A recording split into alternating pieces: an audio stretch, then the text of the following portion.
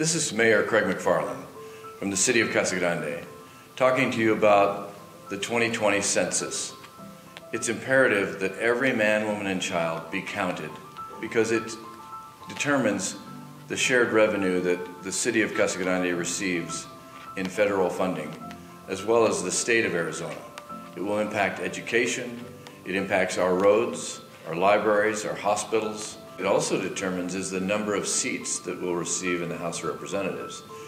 Very important because it will affect Pinal County as our population has grown. So we will probably get one more seat in the House of Representatives. It's extremely important that everyone be counted because we all count.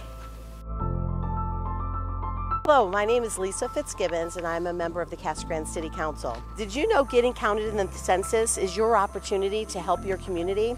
By getting you counted and everyone in your family gives the city dollars to go towards vital programs in our community. Programs such as transportation, education, improving your roads, mental health services, and other medical services. So by making a difference and getting counted helps all of us in our community. Don't forget, go online April 1st because we all count Casa Grande.